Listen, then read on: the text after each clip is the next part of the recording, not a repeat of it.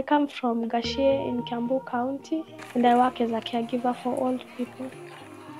So when I first got a call from Safaricom informing me that I'm the winner of 1 million Kenya shillings, I got excited and shocked at the same time. The first thought that came to my mind when I heard that I'm the winner of 1 million Kenya shillings is how I'll appreciate my parents. The 1 million Kenya shillings that I've won from Shine Kenya will be a stepping stone for me to join nursing school.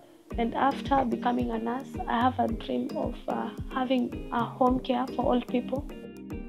In addition to the 1 million Kenya shillings that I won, there is 250,000 that Safaricom wants to promote.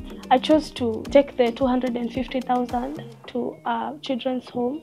Some of the money will be used to pay their school fees because most of them are in school.